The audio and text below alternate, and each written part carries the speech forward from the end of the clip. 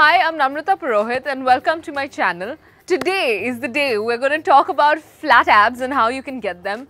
All of us, of course, want lovely toned abs, abdominal muscles and also a lean stomach. Nobody wants to have that belly, but everyone wants toned tight abs. So this video is going to basically give you some exercises that's going to help you get that tone in those abdominal muscles. So of course, remember, core engaged always. So pulling your stomach in, pulling your pelvic floor up and breathing throughout the movement.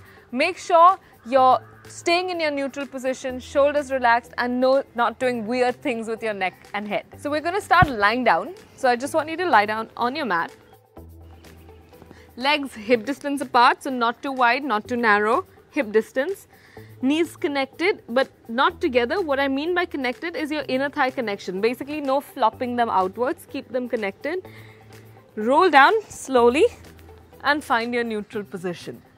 From there, we're going to start with an exercise that we've also done in the warm-up called the ab prep. Put your hands behind your head. Inhale to stay. Exhale, engage your core muscles. So exhale, gentle and pull your stomach in, pelvic floor up. Inhale to stay there. Hands behind your head and you're going to exhale to come up.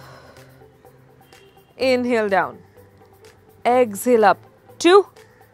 We're going to do 20 of these now. Exhale. 3.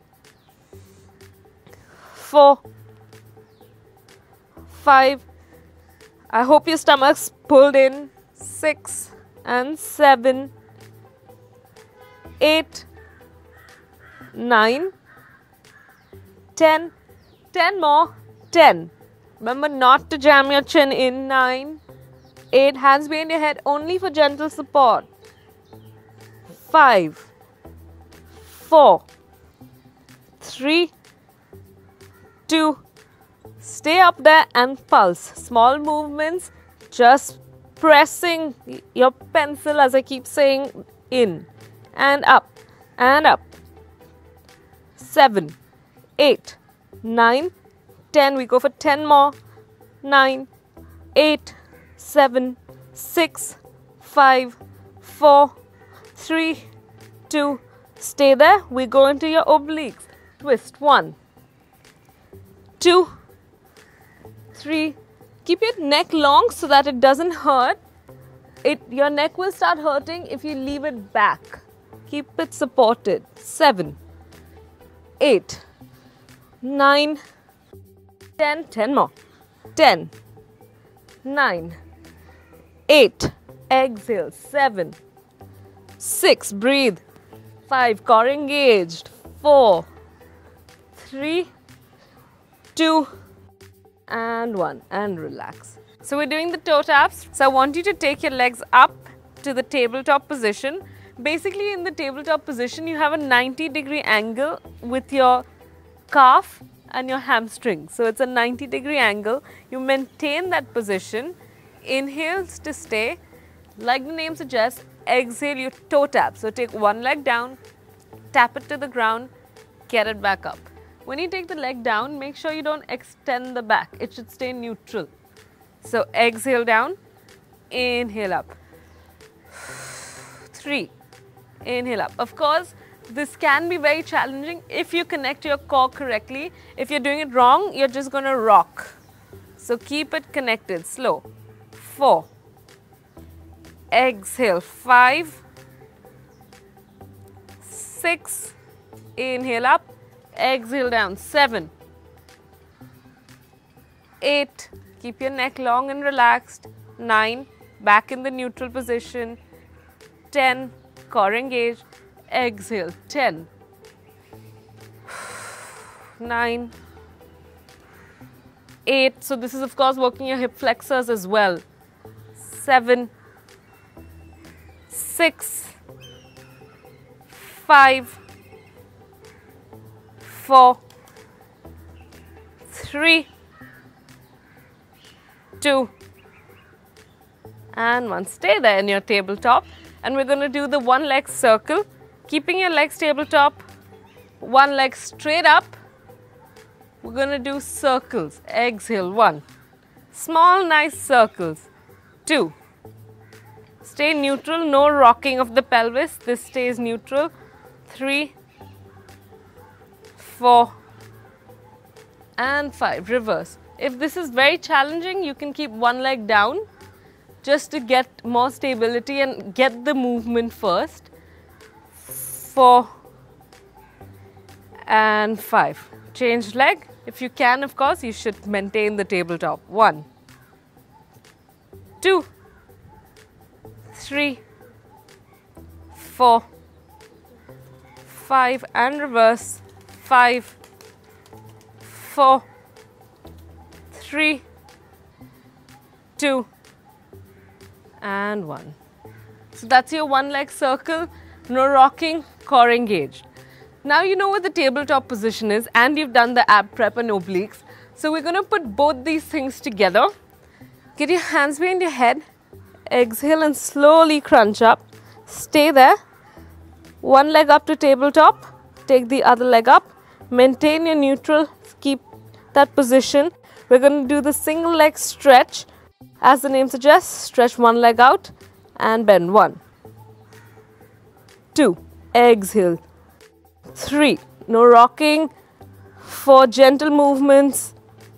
5, 6, 7, 8, 9, 10. Last 10.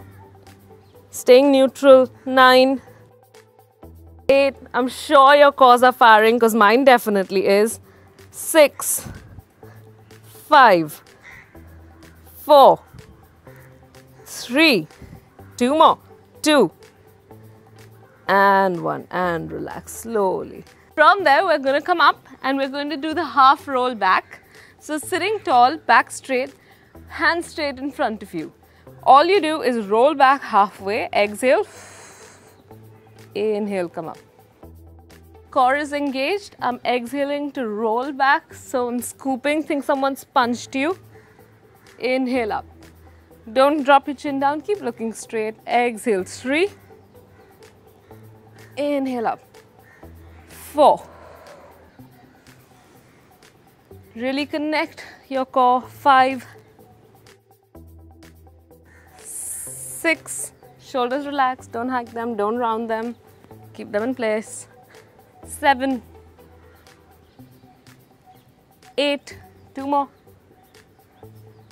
9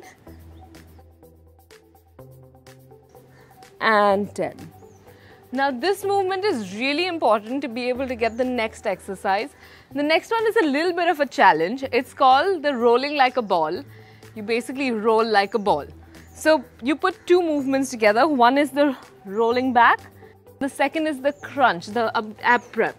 So remember, you have to scoop. If you do not get this scoop, you're going to be like a flat tire. You don't want to be a flat tire, you want to roll. The tire should roll. So your legs come up a little bit off the ground. Hands under the ankles. Think there's a little brick here, ball here. Keep that distance. Don't jam it in, don't extend it up. Keeping it there. Hands here. Exhale down. Inhale, hold.